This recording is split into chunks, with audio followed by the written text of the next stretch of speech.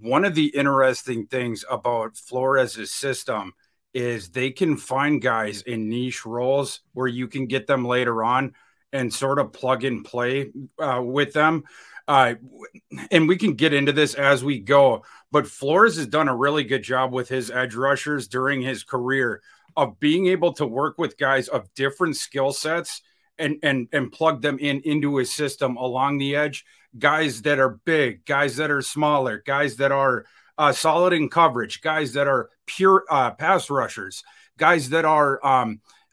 not as pure pass rushers, but guys that are awesome at setting the edge. He's really good at finding what you're good at, allowing you to do that, and then getting you off the field when it's, when it's your weakness that's going to come to the fore, and then getting a guy in that's going to be better suited for that situation.